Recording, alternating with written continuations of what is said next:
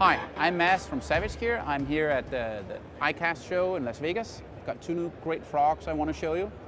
The 3D frog from Savage Gear. I've got two different types.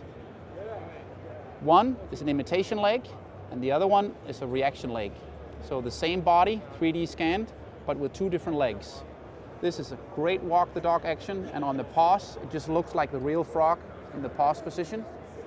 The other one has got the curled up legs, so that will bubble and ribble when you retrieve it. So two great different applications for the 3D frog. Let me show you how it works in the water. So the first one, as you can see, has a great walk the dog action. And on the paws, the legs will actually be in the position like the frog just before he's about to kick off like that. So that's the first one, is the imitation legs. Next one is the reaction legs. And the reaction legs will bubble when you retrieve it like that. So very noisy, big ribble, big bubble. Both the Savage Gear 3D frogs has got floating PVC legs, so not silicone skirt.